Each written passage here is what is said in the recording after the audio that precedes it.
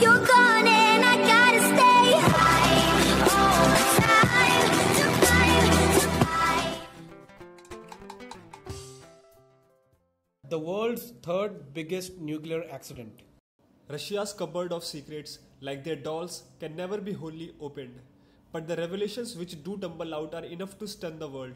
One of these is the Mayak nuclear accident. A secret nuclear plant built near Kyshtym between 1945 to 48 comprised of a plutonium processing plant as well as nuclear reactors. But a lack of awareness about how to manage the then new nuclear technologies as well as the pressure to match and beat the USA in nuclear capabilities proved lethal. The cooling system in a liquid reactor waste storage tank at the facility had not been working efficiently since an year, but this went unmonitored. Consequently, the result came on September 29, 1957, as the temperature inside this tank reached close to 350 degrees Celsius and the tank exploded.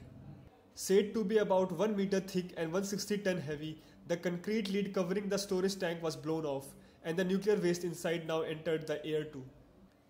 The fallout zone, where these radioactive substances such as cesium-137 and strontium-90 were present, extended over as far as 52,000 square kilometers. Despite knowing that this rapidly spreading radiation could be lethal, authorities preferred to keep residents unaware about what had actually happened and dragging evacuation from the zone for as long as 2 years. Most of the world too had no clue about the incident. It was in 1960 that Russian physicist Lev Tumerman saw a zone with no people or farms and where road signs asked drivers to drive at maximum speed.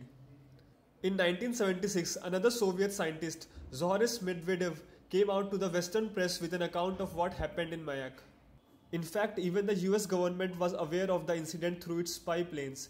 It instead chose to hide the fact so as to prevent opposition to its own nuclear facilities in America. It was found that in the initial years after the plant became operational, the nuclear plant was discharging some of its radioactive waste directly into 2 surrounding lakes as well as to the river Techa. The Techa goes on to join the river Ob, the 7th largest river in the world. One of the lakes, Lake Kiziltash, was too contaminated to use, after which the waste was being dumped into nearby Lake Karashe. Only in 1953 were waste storage tanks introduced. Today, the USSR has roped off the entire area, citing both radiation and preservation of nature. Called the East Ural Nature Reserve, the area is off limits for outsiders.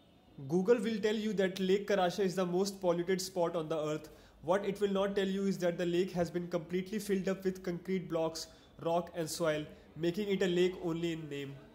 The much bigger Lake Kiziltash seems to be in a better condition, though there is no mention of its present status in the media.